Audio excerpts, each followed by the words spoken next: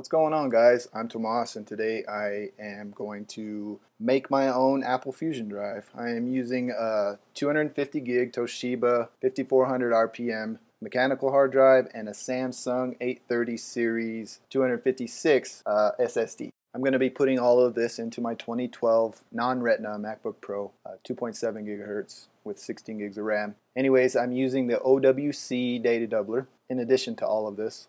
This is the part of my video that I'm going to add a disclaimer. I'm not going to be screwing anything down while I put everything in. The data doubler with the mechanical hard drive, also the SSD. Nothing will be screwed down. Everything's going to be free floating in there while we go through this process. That being said, if you are going to do this and have this as your daily driver, I highly recommend that you screw everything down. That goes without saying, of course.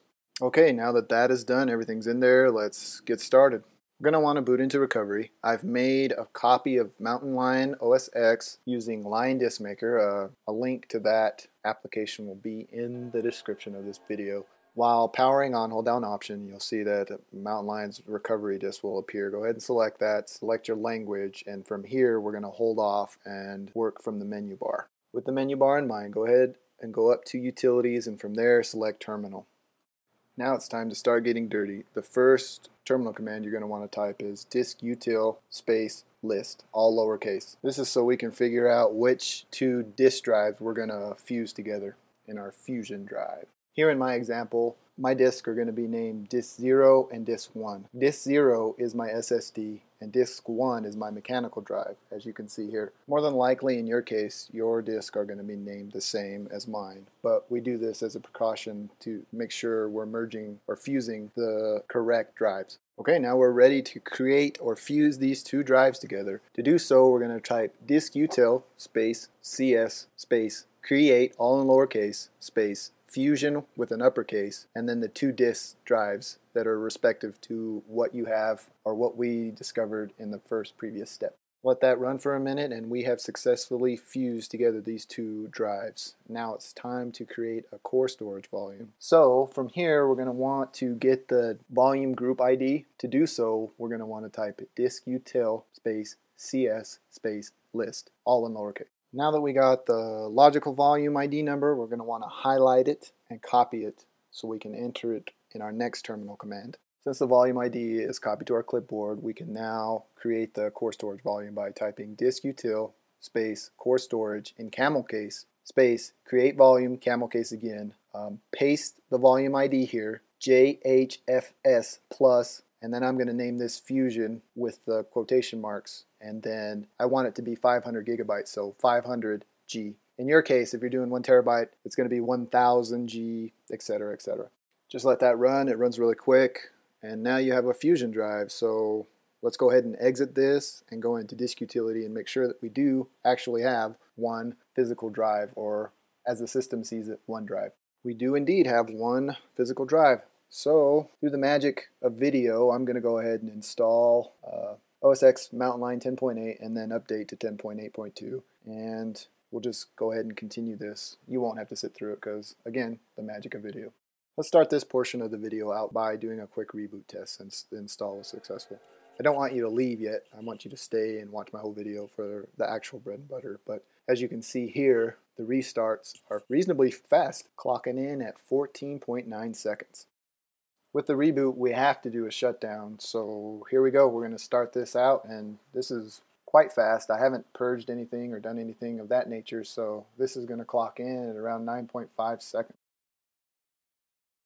And now, since it's off, we've got to do a boot up test, so without further ado, let's get this out of the way and rock and roll. This one's going to clock in at about 16.2 seconds, which is excellent. It's SSD speeds. Alright, now time to test the actual speeds that we're getting on this Fusion drive. I'm going to go ahead and prove to you that I do have the two drives installed in here, and we're going to go through my system profiler and look at the different negotiated link speeds and link speeds of both drives and RPMs, etc., etc. So we can get all that nonsense out of the way. Here you'll see the mechanical hard drive is a negotiated link speed of 1.5, in addition to being connected to the Intel chipset 7, which is capable of SATA 3 speeds or 6 gigabits per second. Also, you'll notice that this is a 5400 RPM hard drive. And just to make sure, my Samsung 830 series SSD is in fact negotiated at 6 gigabits per second.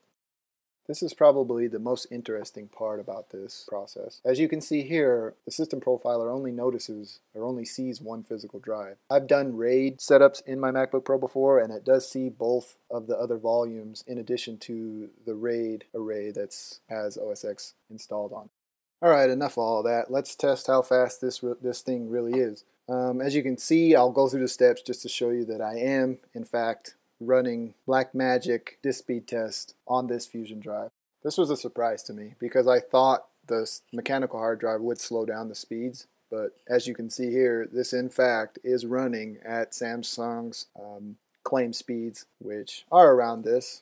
As you can see here, it's getting around 390 write and about 475, 480 read. This is very impressive. This is a game changer actually. You can purchase a 256 like I've done, and in addition to that, add a 750 gigabyte hard drive and essentially have 1 terabyte of SSD space. With that being said, you do not have to purchase through Apple to do this. I think this is a great option for OS X users, and I only see this getting better. The only thing is that I wish that I would have had a 7200 RPM hard drive. Maybe that would have boosted the speed a little bit, but I don't imagine so because these are the max speeds that I'm getting on the SSD itself. That concludes my video. The last thing to do is break this Fusion thing apart. To do so, boot into recovery, do the same steps as that we talked about before by going through the menu bar and opening terminal, by typing diskutil space cs space list all in lowercase. From there you're going to get the logical volume group ID number, and then from there you're going to type into terminal diskutil space cs space delete space and then paste the logical volume group ID number, and there you go. Thanks for watching my video, guys. I appreciate it. If you like this video, please share with your friends. I'm not asking for likes or subscribers, so I hope you're having a great day. Thanks for watching.